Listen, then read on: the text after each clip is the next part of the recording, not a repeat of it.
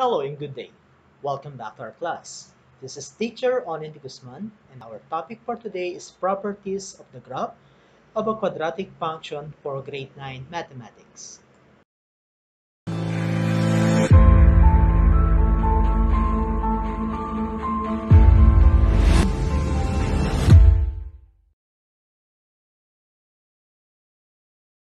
Remember that the graph of a quadratic function y is equal to ax squared plus bx plus c is called parabola. So in this particular math tutorial video, we'll talk about the properties of the graph of a quadratic function. So namely the opening, the vertex, axis of symmetry, domain and range, as well as the intercepts. So let's talk about the opening. So a parabola opens upward or downward. So recall that if A is greater than 0, or it means this is positive, the parabola opens upward. On the other hand, if A is less than 0 or if A is negative, the parabola opens downward. So that is why we have opening upward and opening downward. So let's move on to the vertex. So it has a turning point called vertex, which is either the lowest point or the highest point of the graph. So if we will consider this illustration, so if the value of A is greater than 0, it means positive. So the parabola has a minimum point. So this is the illustration. So this is the vertex, which is the minimum. On the other hand, if A is less than 0 or negative, the parabola has a maximum point. So if this is the illustration, this is the vertex or the highest or the maximum point. So let's move on to the third property, so which is the axis of symmetry.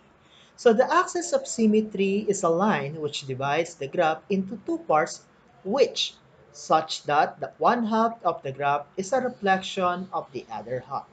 So if we will consider this illustration, this line is the axis of symmetry. Also, this is our axis of symmetry.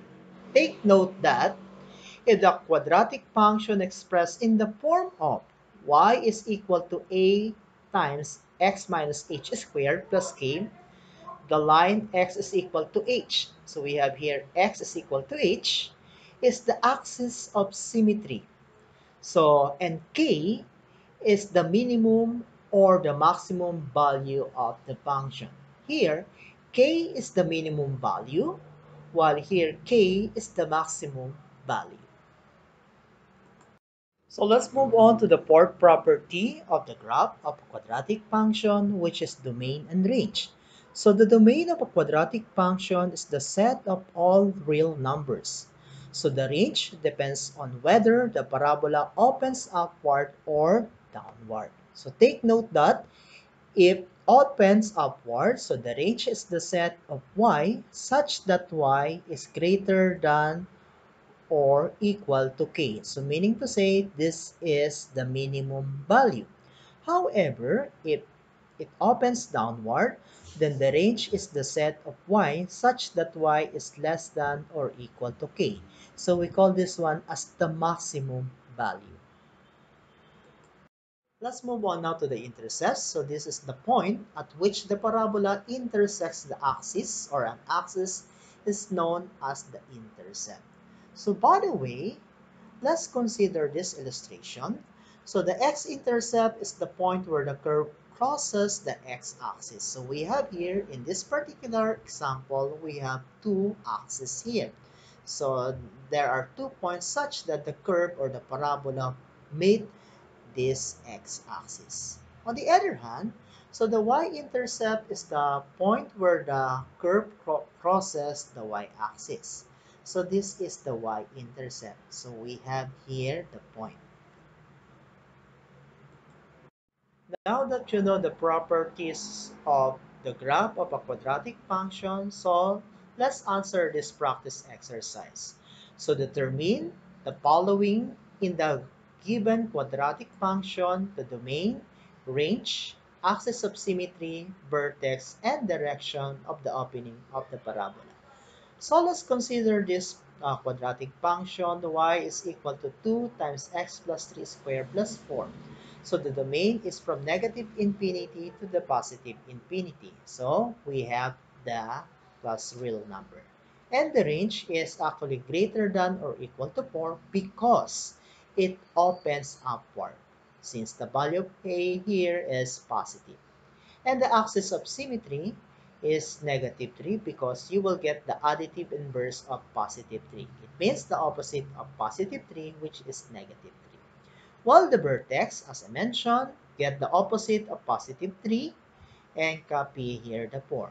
So we have negative 3, positive 4. And of course, the opening is upward.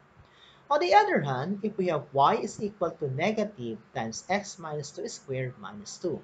So the domain is real number, and the range is, of course, y is less than or equal to negative 2. So this is actually the maximum value because it opens downward because here a is negative.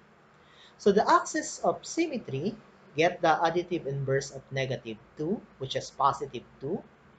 And of course, our vertex now is to get the additive inverse of negative 2, which is positive 2, and we have here negative 2. And of course, it opens downward.